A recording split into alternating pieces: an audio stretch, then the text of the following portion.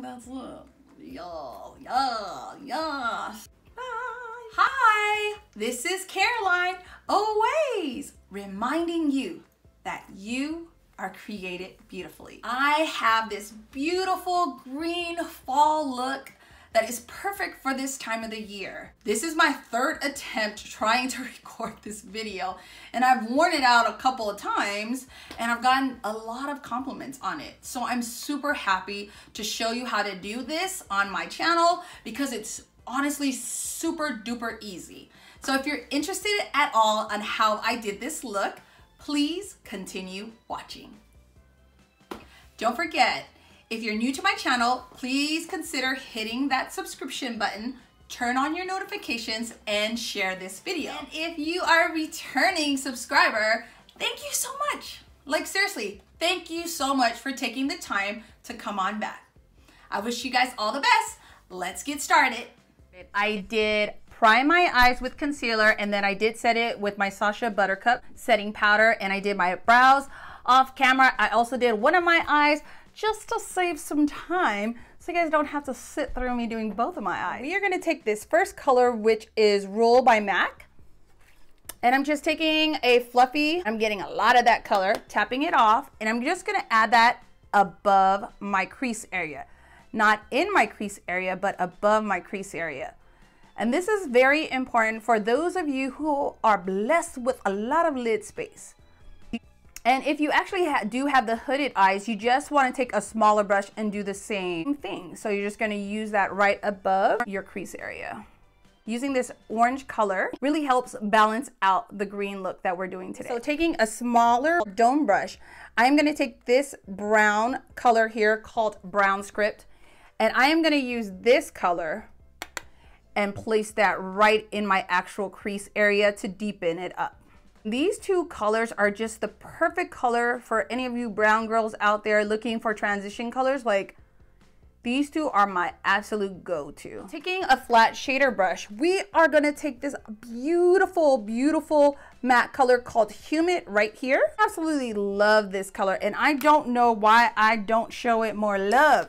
So taking a flat shader brush, I am taking that color Humid, tapping it off, and I am gonna place that. We are going for a halo look today. I am placing that in my inner corner, and I'm also gonna place that on the outer corner of my eye. And don't worry, you can get really messy here because we will go back in and clean it up, and we are just placing the color. Now taking a medium-sized fluffy dome brush, I'm taking that color, and I'm just connecting this two sides for our halo look right in the crease. Remember, we are just placing color. We will go back in and blend out. A beautiful army green. I just love it.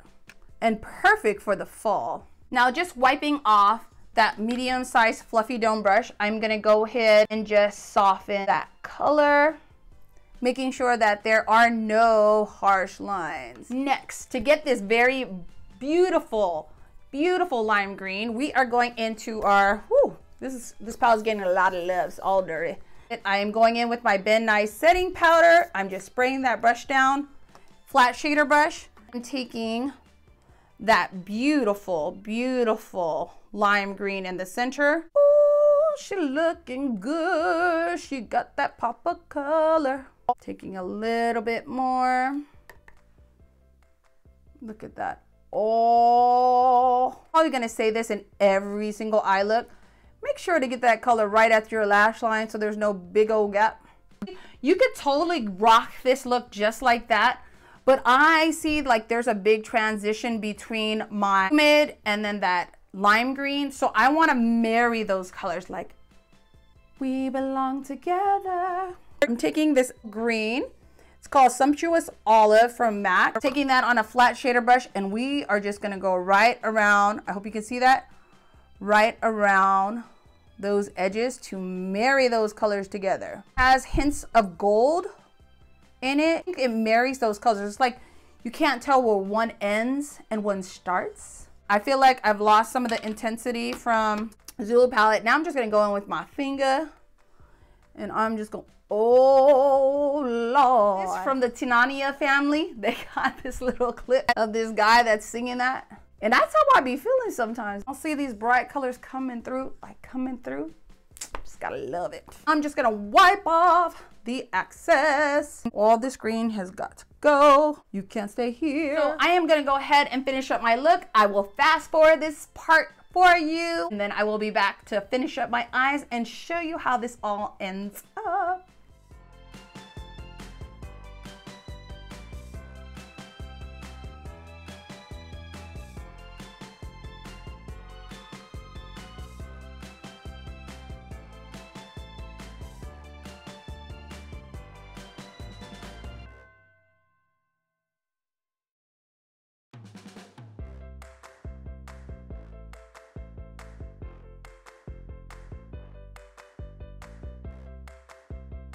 Now that the rest of my face is done, I'm gonna go in with current favorite liquid eyeliner, which is the NYX Epic Ink. While I let that dry, I'm gonna go ahead and take my gel liner and I'm gonna line my waterline.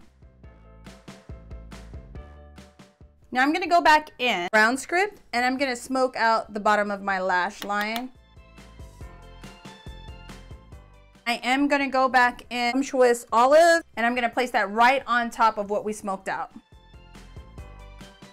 For my brow bone area, for my inner tear ducts, I'm gonna take this matte color called Blank Type. Place that right under my brow area. Make sure to go back in and fade it through so it's not this obvious white. Place that in my inner tear duct. Falling back in love with Melba by MAC. I'm gonna be using again for my blush. I did use my Nutmegs by NYX, and then for my lipstick, I used Gerard Cosmetics 1995 Dumpling from ColourPop.